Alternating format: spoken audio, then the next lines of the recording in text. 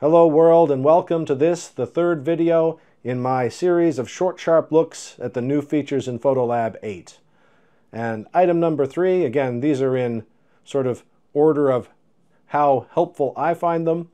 Or number 3 is going to be a look at the tweaks to the compare tool. I think they're going to be super handy, and especially in a couple of different situations. So let's jump in and take a look. All right, everyone, here we are in Photolab, and let's jump right into looking at this compare tool.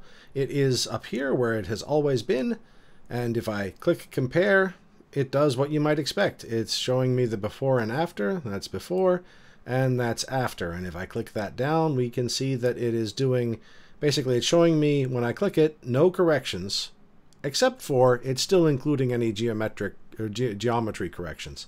So that is pretty standard behavior. Now, another thing that has been the case for ages, and I don't know if everybody knew this, but it's been there for a long time at least, is that down here I've got a virtual copy, and to make it look different, I've just converted it into black and white and made a couple of little tweaks. And if I wanted to compare it against the black and white, I can do that too, because when I've got a related image, it will show here. You can see it's in virtual copies. So I can now compare that against the virtual copy. And when I do that, it does like that. And if I were to put it into a side-by-side compare, it side-by-side compares like that. But again, that's not yet new behavior. What is new behavior, I'll put this back just on plain old, is that I can set another non-related image. So for example, I've got this image, and if I wanted to try to make sure that my sort of color balance and skin tones were close, because these are part of a series, I might want to be able to compare them back and forth.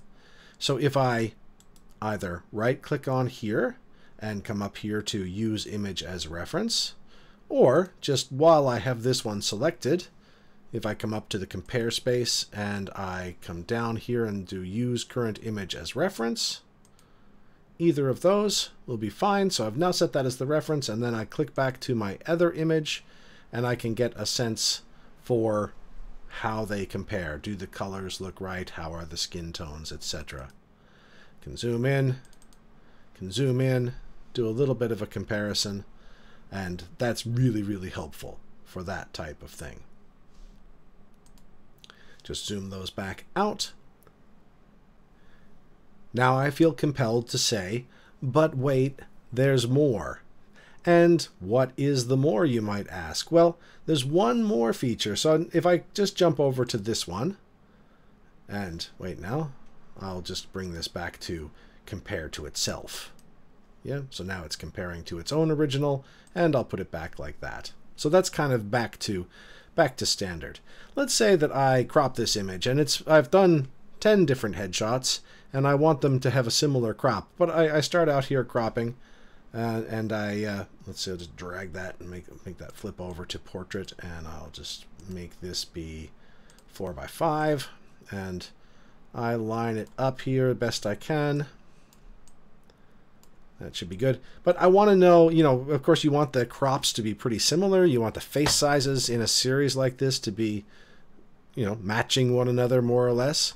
So let me close this and show you another new feature. So if I come here and I go down to select a reference image, so I'll just do that. Now, I've previously navigated here, so you'll need to navigate to where you need to go, but this is just in my file structure. I've made a folder, pictures and compare, and I'll grab that picture, click open, and now I can compare the crop side by side. And I think that actually his head should be a little bit bigger. So I'm going to just re-enter my crop mode, which will kind of take away that view for a minute, but that's fine. And what did I say? I wanted his head to be a little bit bigger. So I'm going to just make this a bit smaller, this box, and do something like that. I'll cut a bit of his hair off. He has too much hair anyway, right? And, sorry. I'm just sitting here laughing at my own joke now. And with that done, I'll close that and then come back to my side-by-side compare view, and then I can make a judgment.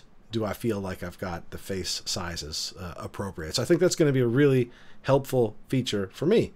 Absolutely loving it. And that, my friends, is a quick look at the newly improved Compare tool.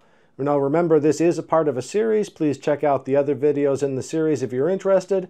And also in the description I will put some affiliate links. So if you're thinking of trying or buying, I would really appreciate your support if you were to use those links.